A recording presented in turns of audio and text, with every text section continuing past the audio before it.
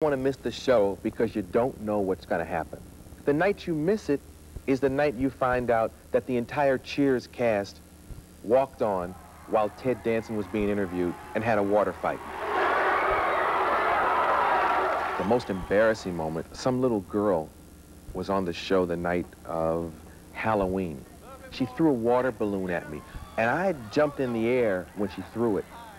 And it broke, and the water's on the floor, and I come down on the puddle and fall.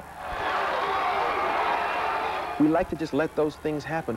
I have given myself to America as an entertainer, and that's all I really need to do, I think, is entertain.